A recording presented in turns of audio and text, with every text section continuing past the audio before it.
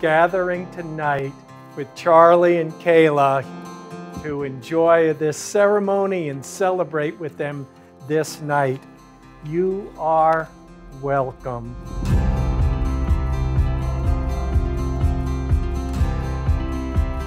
Their story started with Kayla joining CrossFit at a gym where she met Vicky, Charlie's sister, and many of you here today.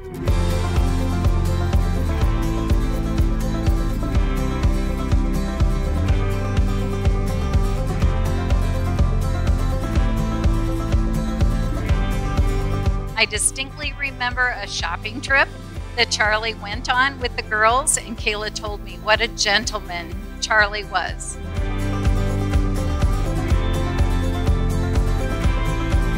I knew that this was the path she was going to continue on.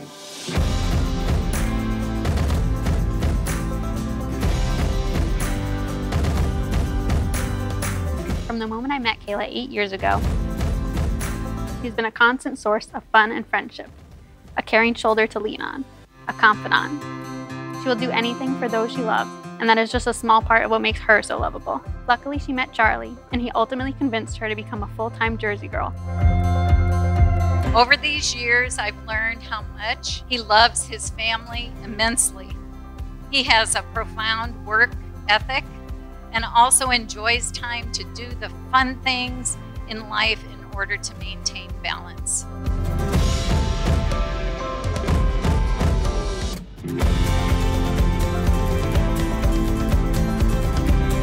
Real strength of love is when everything seems to be going wrong and you're arguing with, not that you'd ever argue with him.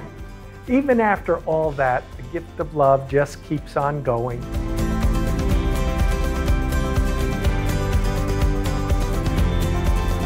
You keep hanging in there, and you make the best, and you survive.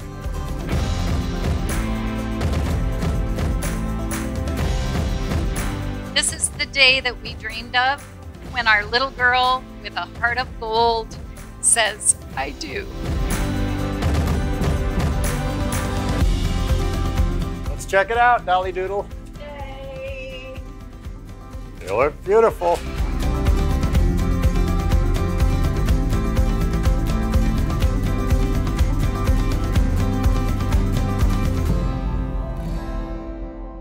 I really don't remember a time when Kayla hasn't been around.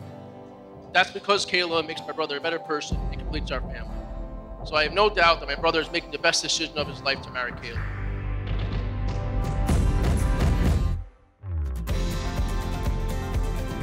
When I think of Kayla and Charlie, I see two people who are committed to each other, who lean on each other, and who will be together for many, many years.